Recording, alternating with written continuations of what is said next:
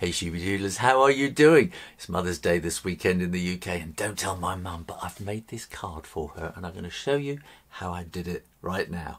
Let's not talk about it, let's do it. Now I'm using Archer's Aquarelle Watercolour Grand Satiné Hot Pressed, 300 grams, £140. This is a very smooth surface, I love this paper.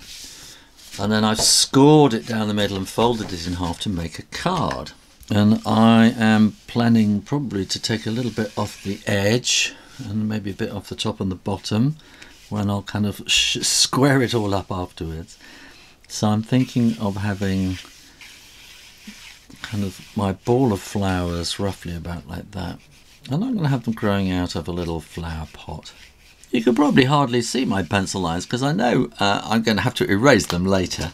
And in my last video I showed you how to draw flowers from different angles to get that kind of feeling of a 3D sort of an arrangement rather than just a lot of flowers stuck on the top. Using this little disc I showed how to see a flower from different angles, and if you're still a bit confused click up here and go and see that video.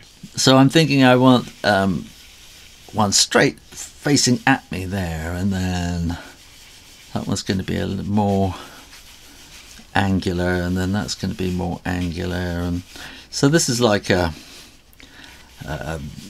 thing of marguerites, you know, a flower pot full of marguerites, which you kind of get. So it also looks a bit like a disco light ball at the moment, doesn't it? So I'm going to zoom in a little bit, and what I'm going to do is put these circles, so these are going to be the sort of cushions in the middle, the sort of stamens and anthers or whatever it is, you know, I don't know. And I'm just going to very, very gently do this where the petals are going to go, like this. And I really am pressing very, very gently because I know that if I press too hard, then I won't be able to erase anything, when it, you know, and all the pencil lines will still be there. So I have my little rinky-dinky paint set here, and I am going to start off with yellow, and I'm going to make sure that's clean, so it's got some green in there from last time, and I'm going to put these yellows in there, and I've forgotten to pencil the I've forgotten to pencil in the petals up there, so I better do that. So I'm not trying to do a photograph or anything here, it's very much a kind of a design and a sort of wishy-washy kind of thing. And I think I'm just going to take a little bit of red and put that, oh that's too much, get some more yellow in there, and I'm just going to kind of add that around the edges there just to give a little bit of sort of shape and moulding to those little cushions. So I'm using a water brush here. All the water is in the handle and it flows through the brush, and I think I'm going to have a bit more kind of orangey, bricky kind of, need a bit more brickiness in there, I think. Yeah, I like that. And so I'm going to, oh that's maybe a bit too much, so I'm going to put more yellow in there. So I'm going to draw, this is like the that kind of rim around the flower pot, and then that's the bottom part of the pot, and I'm just going to kind of do that.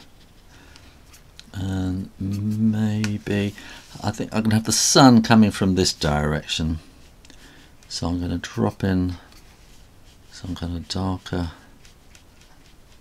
colour on this side just to make it, give it that bit of extra colour in there.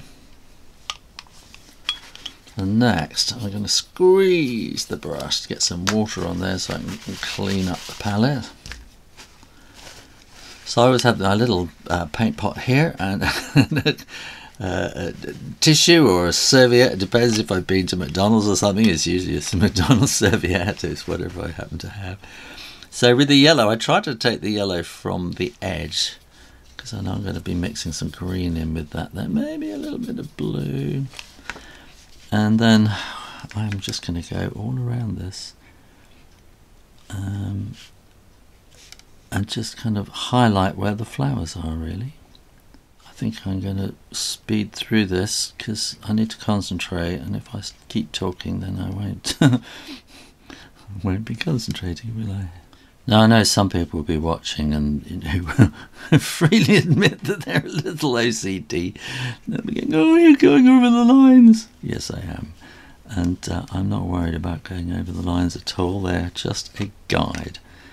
And I think, if you really, you can stick to the lines if you want, and you'll have a very precise kind of painting.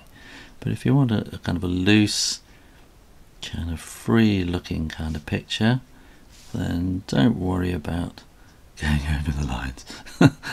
That's for 6-year-olds to worry about, really. And, well, there are one or two grown-ups. I know, I understand. And I'm not criticising or complaining. It's just the way we are. We're all different. So I'm quite happy doing more loose, shall we call it? Loose, yeah. Pat, who's one of my patrons on Patreon, she calls my style Lucy. She keeps saying, I want to draw more Lucy. And it's, I think particularly for some people who are very mathematical and minded and geometrically minded and very tidy, they find it quite hard to kind of let go, and I think that's not a problem. Just don't do what is natural for you. And I'm just a very kind of slapdash loose kind of artist. I think that's just the way I do it. And I know some people will be wanting to draw every leaf and get them all perfect, but I think I've been through that, and particularly now, I think it's this brush that changed an awful lot in me, and I think I've just become very happy with this brush.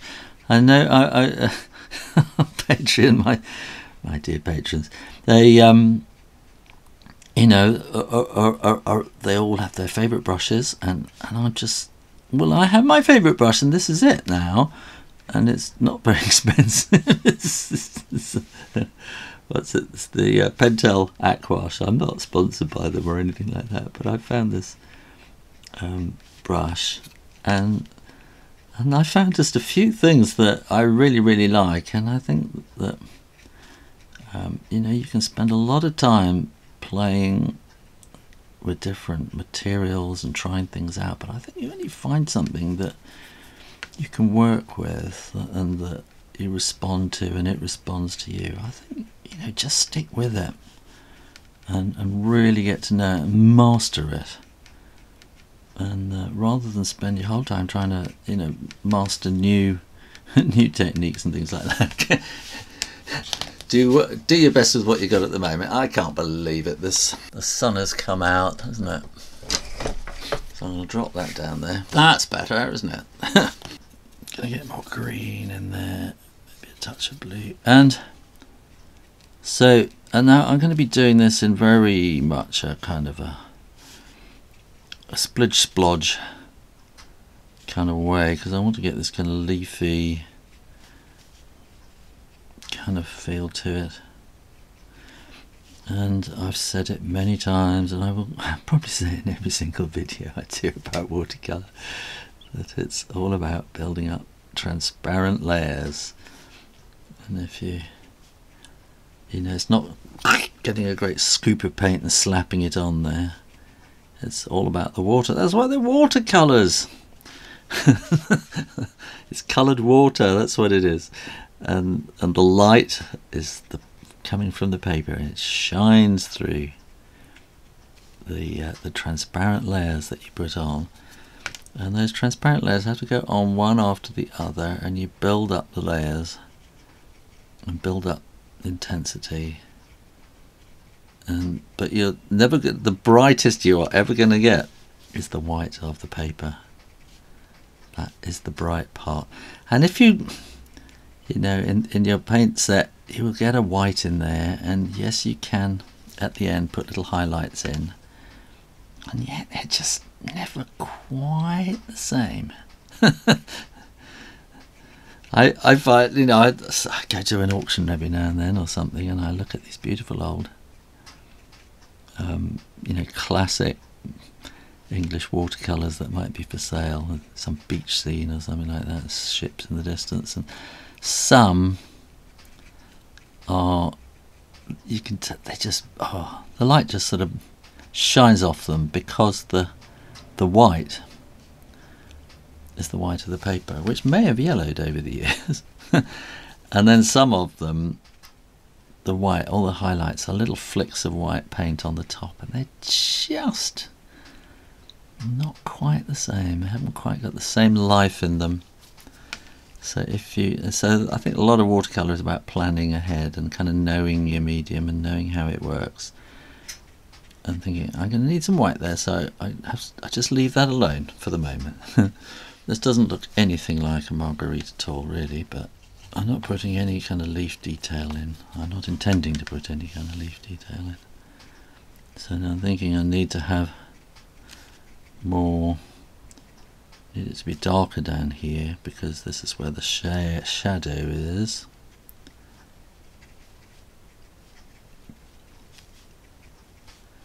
So I'm going to kind of spot my way. So underneath these petals will be darker because they'll be casting a shadow, and then that will also help you to lift the flower off the background too, by having it definitely darker underneath like that. You can see that now is kind of lifting off.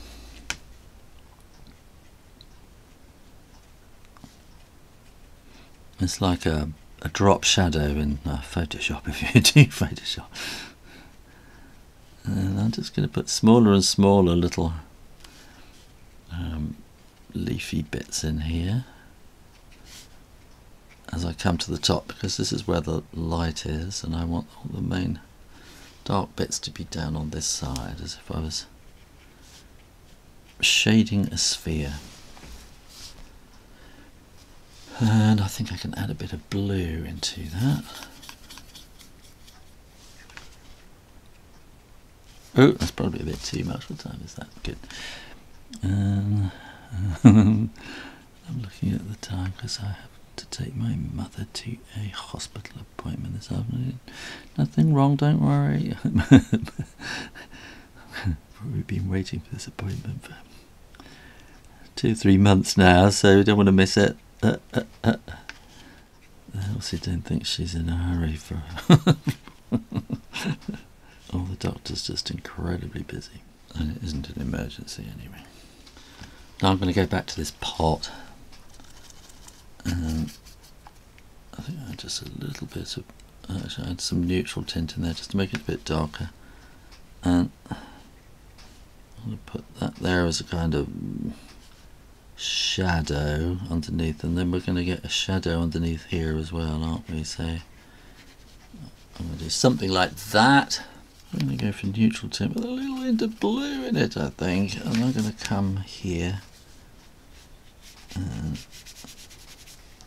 I'll just put a bit of shadow in there. I'm just going to let the brush wash that out like that. Now my trusty tool is the hairdryer. So now I'm going to erase all those pencil lines. So we're getting this really kind of soft kind of feel to what's going on, and I'm thinking that I want an horizon line, and so I'm thinking that I'll put a bit of grey into that, and I'm going to try it. Oh, that's too much. That is just too much. So I'm just going to do that, and then I'm going to pull this down and let the water flow out of the brush and just thin the whole thing, and then maybe try and wash in that little mistake I made there with that bit of green.